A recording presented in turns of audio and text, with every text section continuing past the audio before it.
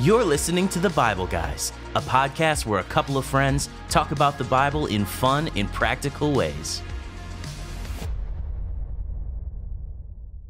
Well, he's Jeff, I'm Chris, and today we are The Bible Guys, and we welcome you to listening or watching. And this is going to be a hard-hitting episode. Our podcast. Of course it is. Man, just like every day. Yes, because the Word of God is like a double-edged sword. Well, Jesus is talking about forgiveness and faith, so yeah, it's going to be a tough one. Yeah, it is good. Okay.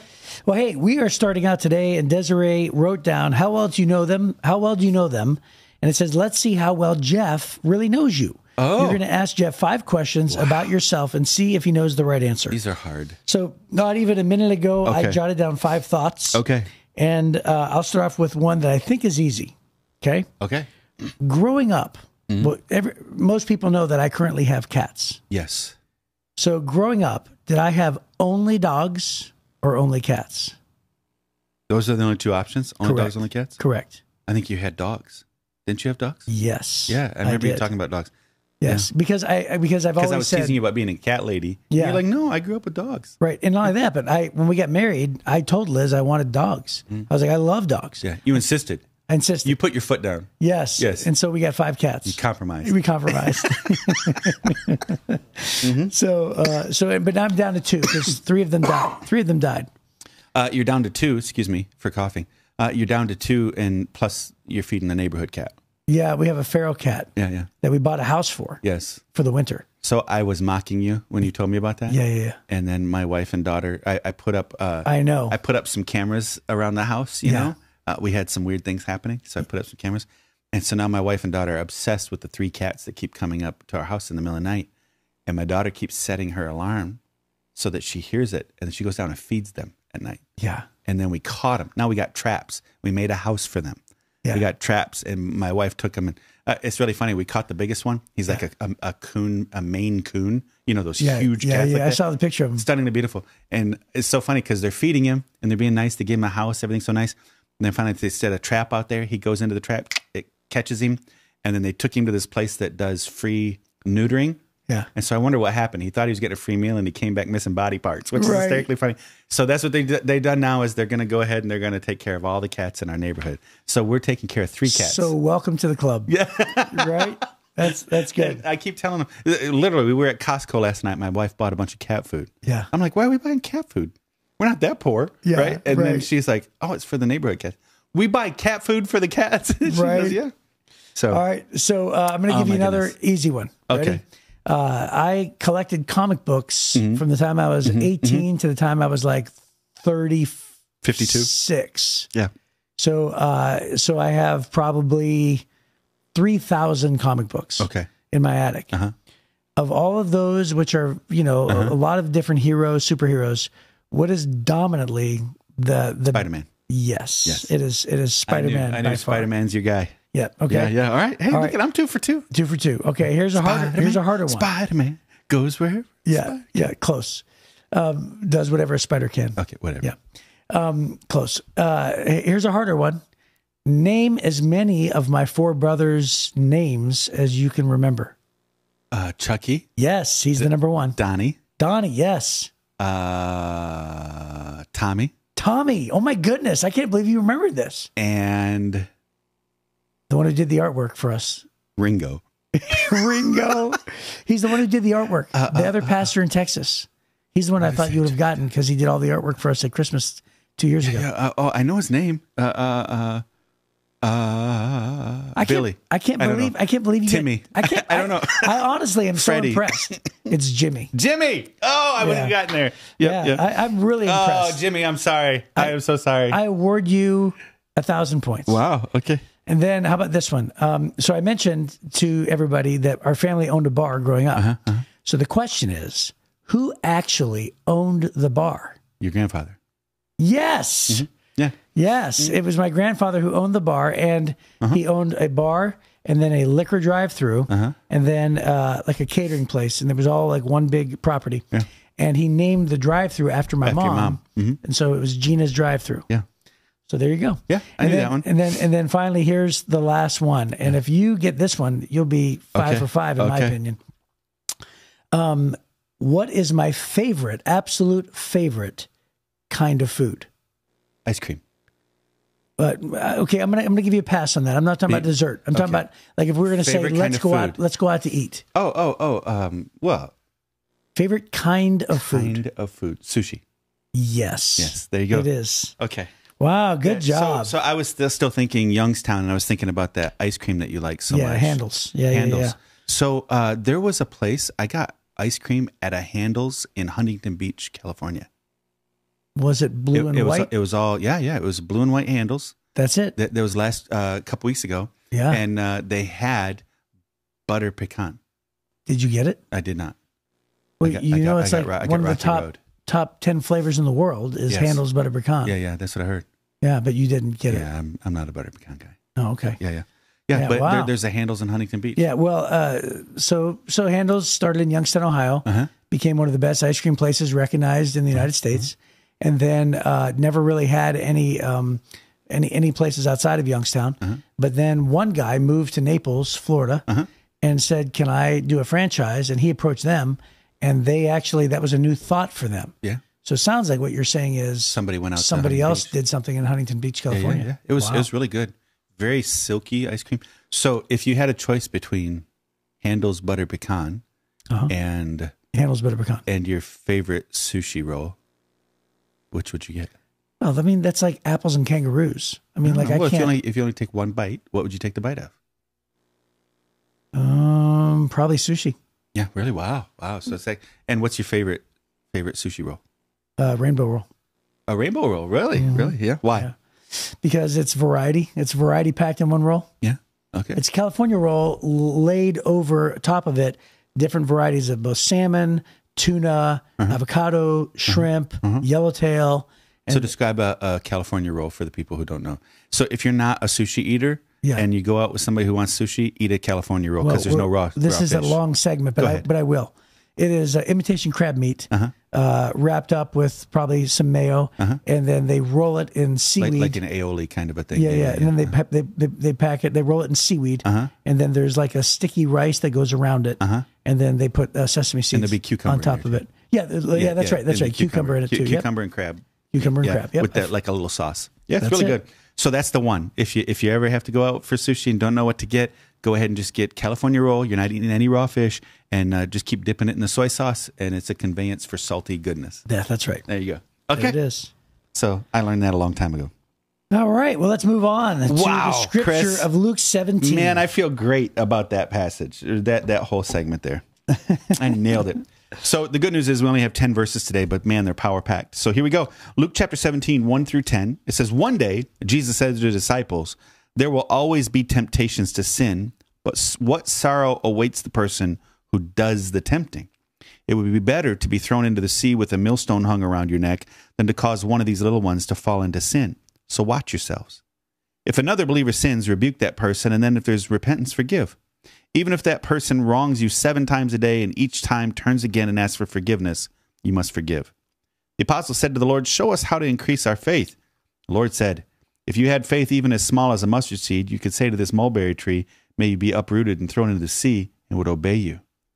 When a servant comes in from plowing or taking care of sheep, does his master say, 'Come in and eat with me'? No, he says, 'Prepare my meal, put on your apron and serve me while I eat, and then you can eat later.'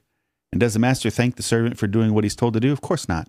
In the same way, when you obey me, you should say, 'We are unworthy servants who have simply done our duty.'" Wow. So there's a couple of things in here. There's a bunch of them. Yeah. Yeah. So let me tackle this one first. Go. And I'm sort of skipping over the forgiveness part because that's probably the bigger topic. Right. But he says if you had faith, even as small as a mustard seed, which is of course the smallest of seeds, then you can say to a tree, "Hey, come out of the ground and throw yourself into the sea," and it would be done. So I've heard a lot of people talk about this in different ways. Some people would say he's talking about true faith is pure as the faith perhaps that Jesus would even have himself, right? He's talking about pure faith. Mm-hmm. And he's really only talking to his disciples, to the 12. In other words, like he's not saying that power is given to you. I've heard that. Uh-huh. Then I've heard people say, no. This is an application for everybody. Every Christian today who has the Holy Spirit can have this type of power. But then if that's the application, the illustration is such that it makes it sound like as long as I take care of my faith and I have absolutely true faith, I could Luke Skywalker that X-Wing right out of the Dagobah Bay. Yeah. Right? Mm-hmm. So what's your response to that? I think it's that. Yeah, I think it's that power is available to everybody. Mm-hmm. But I think that the faith of as a mustard seeds are living, right? So they're not dead; they're living. And so when you plant a mustard seed, it grows, it puts down roots. It's all happening underground, and then gradually, this little tiny seed turns into a tree, right? And it's over time. So if you're saying instant faith, I apply my faith and instantly get what I want out of it. Okay, maybe that's not what he's talking about. I think he's talking about this. What starts off as small becomes very substantive, begins to take over and becomes something far greater than what it started off as. And I think that then it's in that context that what started small becomes great, becomes very powerful and strong. Then anything is possible. Yeah, and I agree. I agree. Yeah. I think that it's applied to all of us. And then he's talking about forgiveness, and that's a big topic, right? Yeah. Forgiveness. So in 2024, just so you know, by the time this podcast airs, we will probably be right at that second week in 2024, which is titled "Why Should I Forgive?" Yeah. Well, that's coming up. Yeah, it's coming up this coming weekend then for us because this will be playing in the first week. Oh yeah. Well, hey, we never do this. I mean, almost hardly ever. Yeah. But hey, if you want to, if you're interested in that, go to heritagechurch.com and click on Watch Now, and you could live stream at either 8:30 on Sunday, 8:30, 10 o'clock, 11:30, or 1 o'clock. We have four Eastern services. Time. And Eastern Time, and that is, Jeff will be speaking that. You're speaking the first 2 weeks, by the way, of 2024. So you'll be covering that. So let's talk about forgiveness for a few minutes. Yeah. Whew. So he says, every time a person comes to you, even if they wrong you 7 times a day, if they come again and ask for forgiveness, you must forgive. Right. How crazy is that? It's hard. Doesn't that seem like you're welcoming abuse in your life? Yeah. And so that's a fine line, right? Yeah. So he is not saying you have to allow abusive people in your life. Right. But if you have an abusive person you can't get away from, you keep forgiving. So he's not demanding that we always allow abuse in our life. Right. That is not what he's saying there. And I think if you try to superimpose this idea that we permit abuse, that's not exactly what Jesus is saying. Well, because this principle does apply in other words, like, hey, it is a right and biblical thing to forgive somebody and get away from them. Right. Right. So if you're in a physically abusive situation, the number one thing is get safe. Right. Get away, get safe. Right. And then, but the command still is to forgive, as hard as that is, right? Right. Because forgiving atrocities, do you ever see those YouTube clips or maybe a TikTok clip where, there's a prison sentence and you have a family forgiving the murder of their child, right? Yeah. And they're Christians, or most likely they're Christians, because that's the kind of love that Jesus teaches. And it models for us this unbelievable forgiveness of, like, how could you forgive somebody who took your child's life, or anything like that, physically abusive or other atrocities. It's hard. It's really, really, really difficult. Right. So in this, I think you have to look at, one, it's a believer. Yep. Right? That's very significant. Then the idea of a believer. Because it says if another believer sins. Right. So they're wronging you. It doesn't say they're abusing you. Right. So a believer might slip up with their words and gossip about you. Mm-hmm. A believer might be sassy to you. Yeah. A believer might be a little too prideful and push themselves in front of you in line. Which is a form of abuse if they keep doing it. Sure. But what it's not saying is somebody who's acting like an unbeliever, right, killing you. They kill you. You can't forgive them 7 times today. Right. Because they can't kill you 7 times today. Right. They're not raping you here. Right. They're not beating you 7 times today. Right. So those kinds of things almost always, if you read the lists of sins in the New Testament, usually those kind of violent things, those kind of attacking kind of things are never associated with Christian behavior. Right.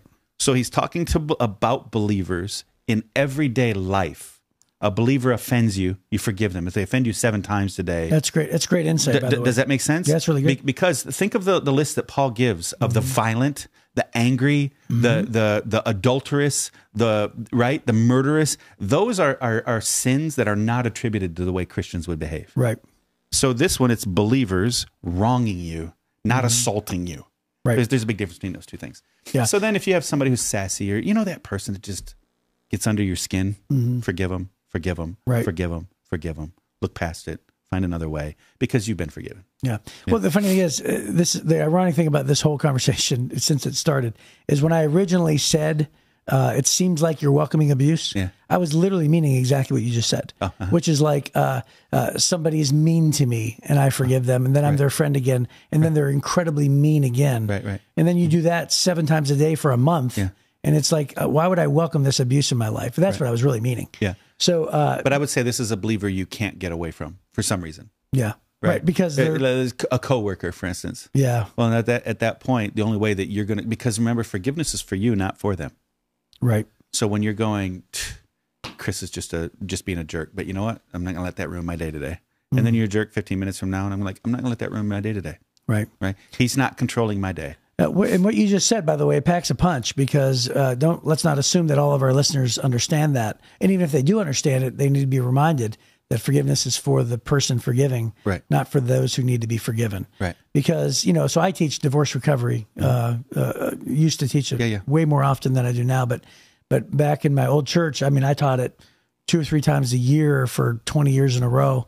And every time that I talk about forgiveness, that's a revolutionary thought, right? Because when we're mad at somebody, we feel like we're punishing them, right? But the reality is that person probably could care less, right? So we walk around with this bitterness and hatred and anger, and it eats us up inside, and we feel like, man, I'm not releasing them. They don't deserve forgiveness. Right.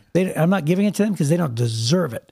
And then when you look at the teachings of Jesus would say, well, wait a minute. The forgiveness has nothing to do with them. Right. Forgiveness is required because it has everything to do with you. Right. Because you're the one suffering.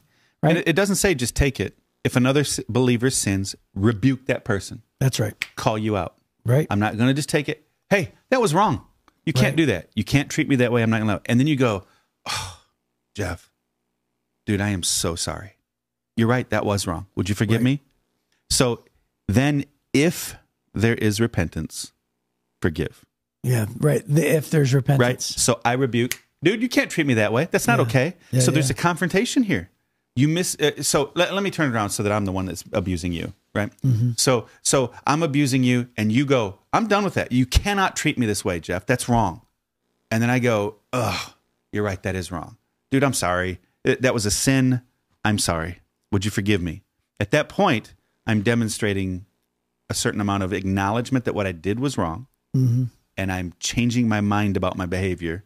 Right. Then you forgive. Which is what the word repent means. Right. Then I do that 7 times today. You confront me 7 times today, and 7 times I acknowledge that what I did was wrong. Then you forgive me. So it doesn't expect me to forgive. In this instance, he's not demanding that I just extend forgiveness without repentance. Right. Which, by the way, God doesn't forgive you without repentance. Right.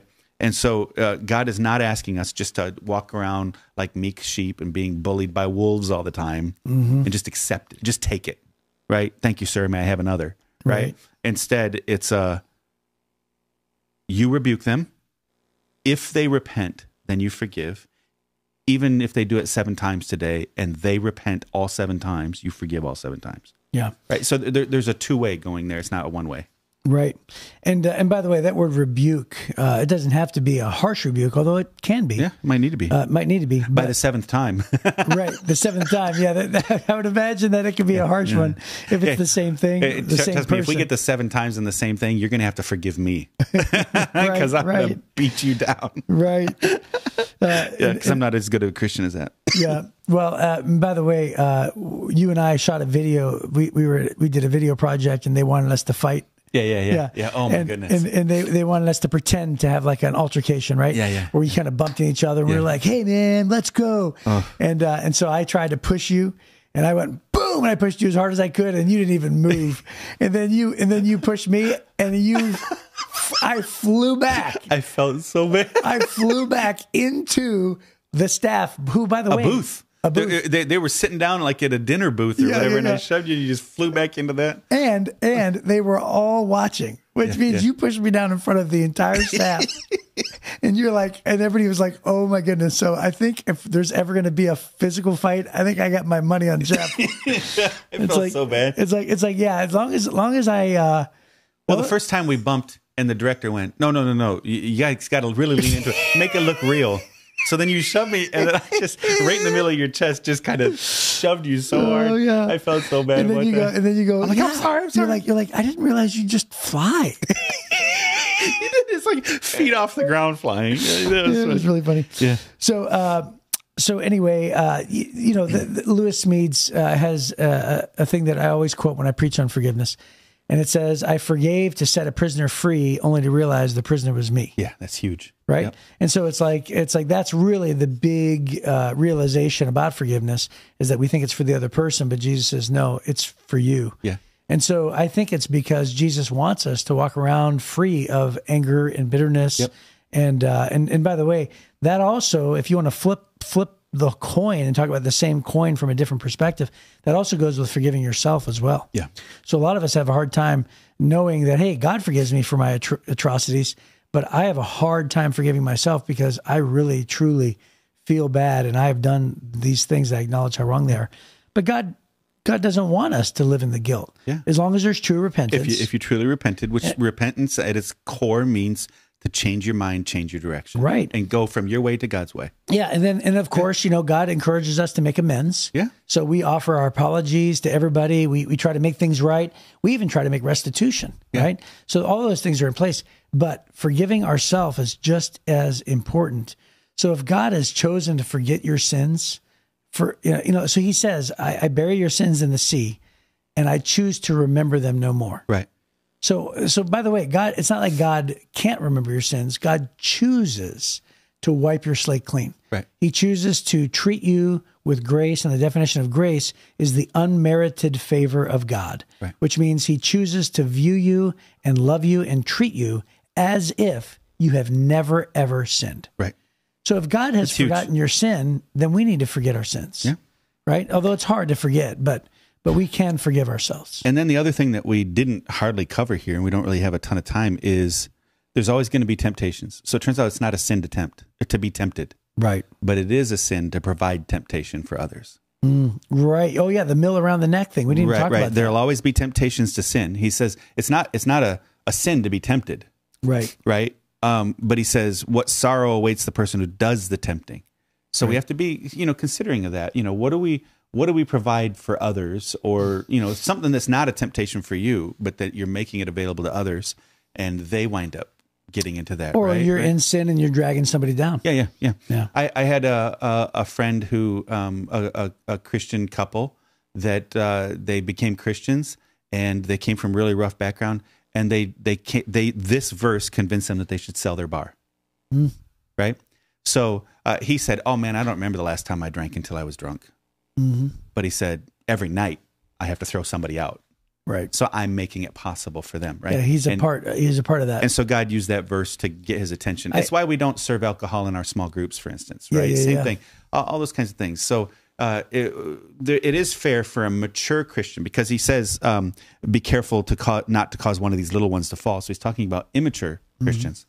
So it's important for mature Christians. The more you become mature spiritually, the more you're thinking about your actions having a potential derogatory impact on somebody who's not as mature spiritually or prepared, right? Yeah. And so that'd be it. Well, it looks like a great place to end, and that's our time. So we will see you next time on The Bible Guys.